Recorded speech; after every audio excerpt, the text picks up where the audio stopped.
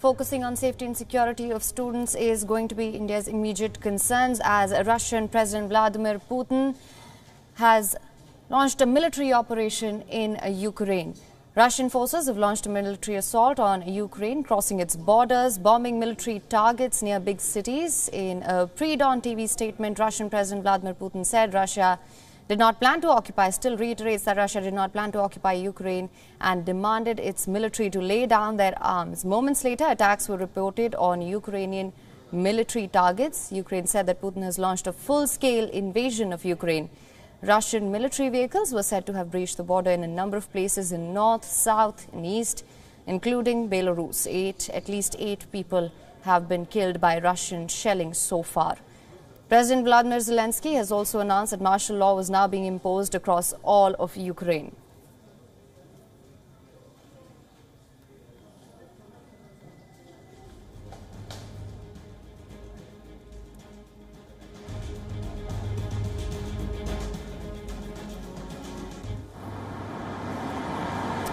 These are the streets of Ukraine. This is what is happening currently on the streets of Ukraine. As you can see, the streets here are choked.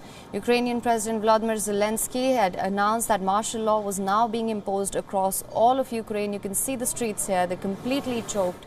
Traffic has come to a standstill in Ukraine.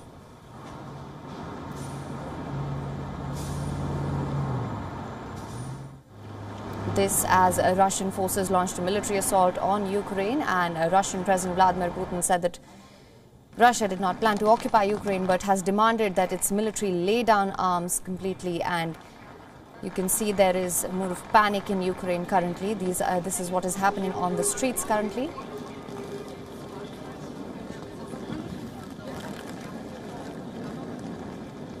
The Ukrainian military death toll from the Russian invasion rose to 3 according to the Border Guard Service. The Russian armed forces are trying to invade Ukraine from several directions using rocket systems, helicopters to attack Ukrainian position in the south. Meanwhile, the head of the Ukrainian military has said that he had received orders from President Volodymyr Zelensky to repel Russian invasion. Zelensky has given orders to inflict maximum losses against the aggressor. The visuals on your screens are from Ukraine. You can see the traffic is coming to a standstill here. This as Ukrainian President Vladimir Zelensky imposed martial law all across Ukraine. Also, once again, a Ukrainian military death toll from the Russian invasion has risen to 3 according to the Border Guard Service. The Russian armed forces are trying to invade Ukraine from several directions using rocket systems and helicopters to attack Ukrainian position in the south. Invasion of Ukraine. Peaceful Ukrainian cities are under strikes. This is a war of aggression. Ukraine will defend itself and will win. The world can and must stop Putin. The time to act is now. It's official statement of our foreign minister. Some additional information you can find on the Facebook of the embassy. It's a case of blatant aggression, which started at 5 o'clock in the morning. Firstly, reports were contradictory. But now we have confirmed information that a lot of Ukrainian aerodromes, military airports, military installations were attacked by bombs and missile attacks. Some attacks happened on the outskirts of the capital. Some attacks happened deeply inside the territory of Ukraine. We are getting the first information about casualties among our soldiers and among civilian population. The statement of the Russian Ministry of Defense was very cynical. We are attacking only military sites and military installations. But we have faced civilian casualties even on the outskirts of the capital. There is fighting in some areas.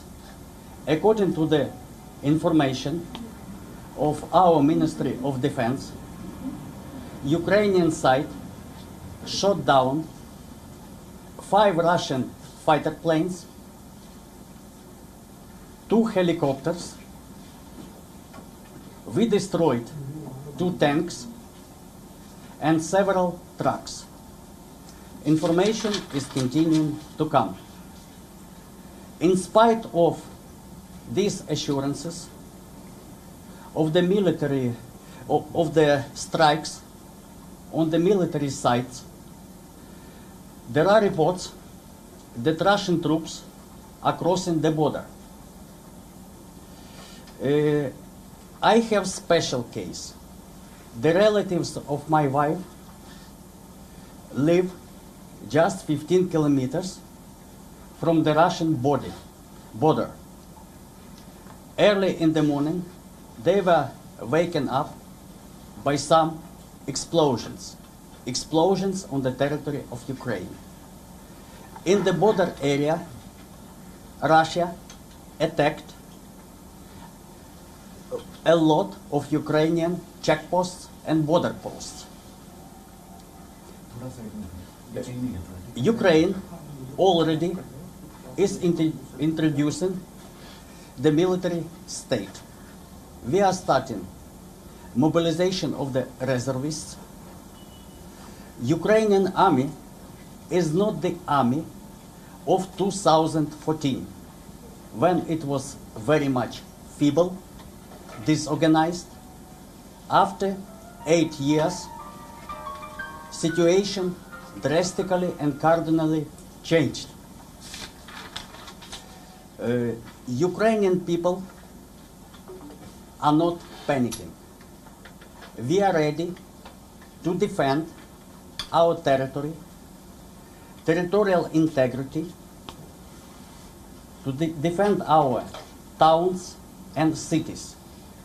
And this information on the first casualties among invading troops is confirmation of this fact.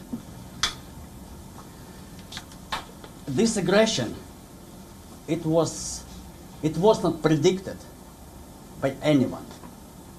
Sober-minded people could not expect it.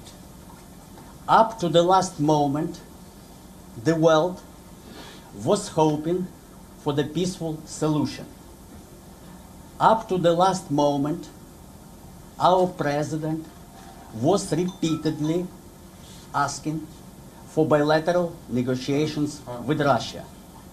No response. Now we can see the clash of democratic country. Ukraine is like India, democratic country, and totalitarian regime. Now I am ambassador to India.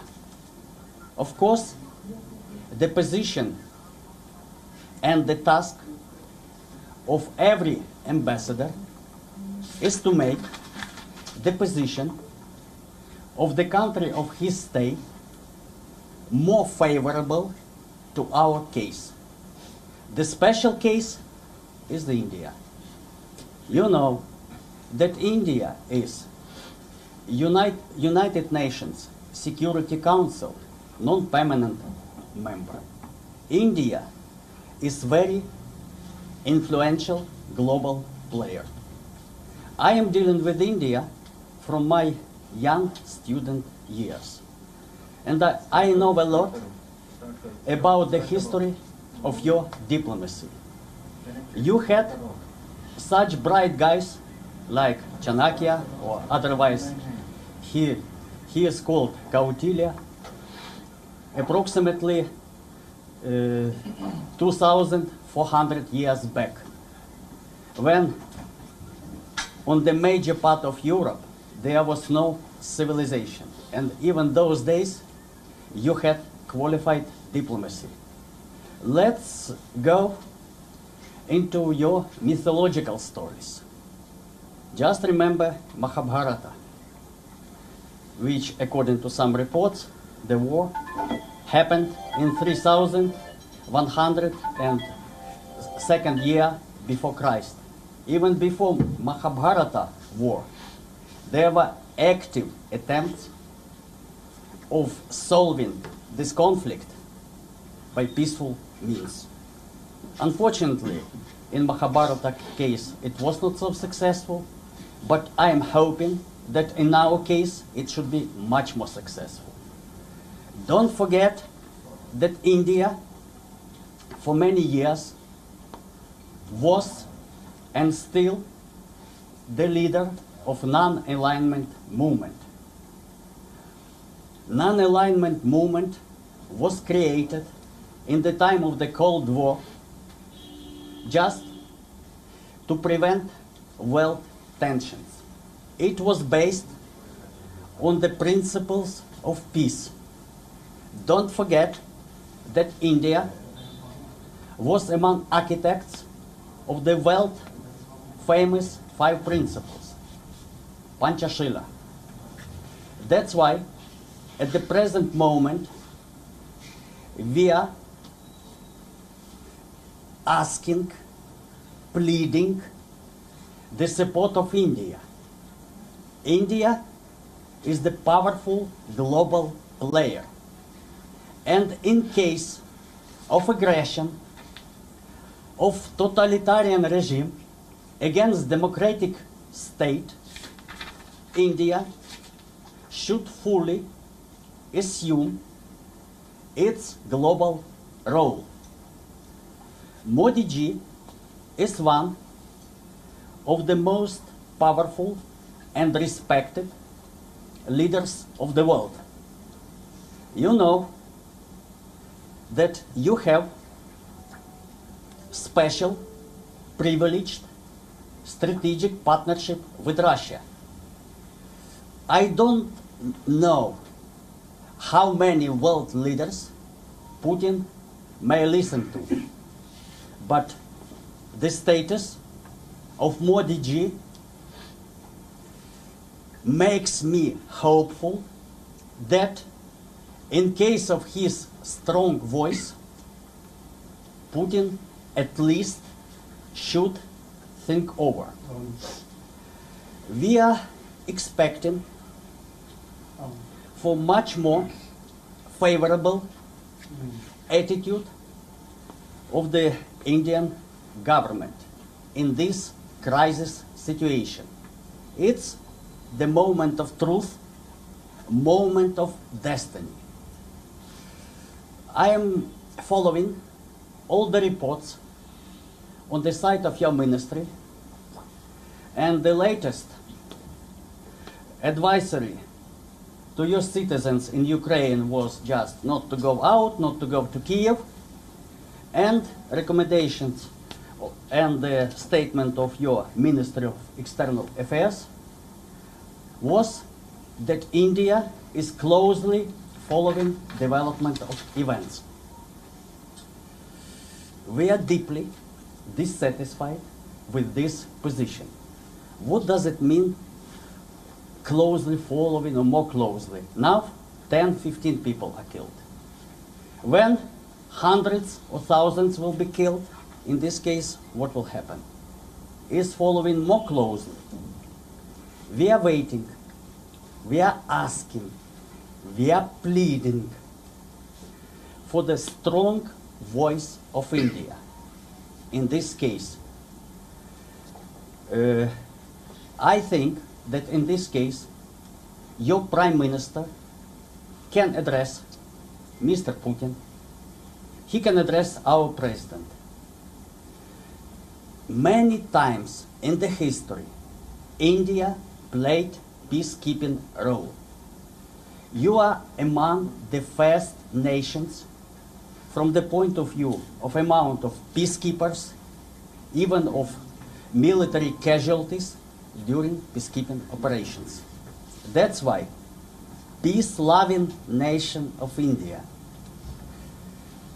we are asking for your strong voice to stop this war. I don't know what will happen in 1 hour, in 2 hours, after 1 day. Situation may get out of control. And in this case, it will not be, as some people are claiming, regional conflict. It will be the conflict involving the whole world.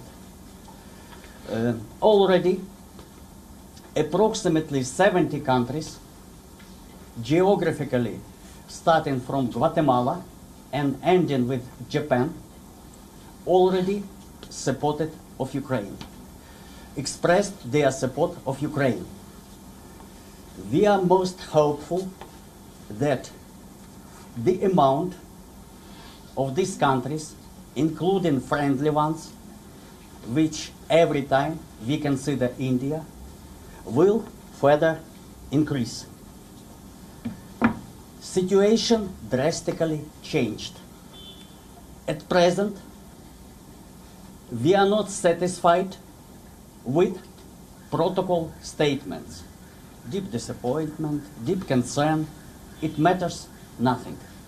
First of all, we need absolute support from our friendly countries, from the whole world, just to stop this war. Ukraine is a peaceful nation. We are ready to fight, but peace is the best solution. We are asking every our partner about some kind of support, of assistance. I am not saying, I cannot dictate the terms. Which words should be, which practical actions. Maybe oral, verbal condemnation, maybe some sanctions, maybe humanitarian or military assistance, whatever you like. Maybe cancellation of bilateral events with Russia. It's not the proper time to hold some bilateral events. There is now bilateral event is held only by your neighbor there. And again, another issue. It's not connected directly to me. It's connected to you. It's connected to Indians. Ukraine has got one of the biggest amounts of Indian students, more than 20,000. The well-being and safety of your citizens, it's our task, but first of all, it's task of your government. Immediately after the request of the Indian side, we abolished all the quotas on the seats, on the flights, and everything. We tried to help. Now, unfortunately, airspace of Ukraine is... That was Ukraine Ambassador to India, Igor Polika, reiterating a Ukraine Foreign Minister's statements, calling on allies also seeking India's intervention in this crisis.